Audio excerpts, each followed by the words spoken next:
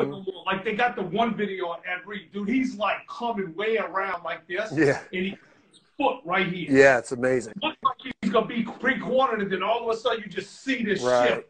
Inner ankle bone goes, and then boom, he just goes straight through and he finishes. It's because the resiliency of the body is in the IT band. It's in the glute and the hamstring, and you got to find it back through here.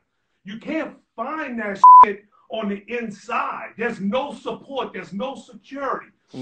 That's why the track and field world's so fucked up. It's because everything was built around this. Boom, Right. boom. So they think they're driving force. Dude, when you look at that shit, if 100 years ago somebody would have had an iPad, the track and field world wouldn't be doing this. Boom. You know what I'm saying? They would be low blows and cornering because that's how the body travels through space. And they would have took the speed element and developed the programs around that instead of what you have now. Right. So when you see that ankle joint, when we say it's a ball and socket, I don't give a fuck what you call it. But the behavior is that of a ball and socket. I don't care what doctor said it or whatever, but when I look at it at the highest level with pressure in it, you see that foot strike, inner ankle bone high, and this is opening.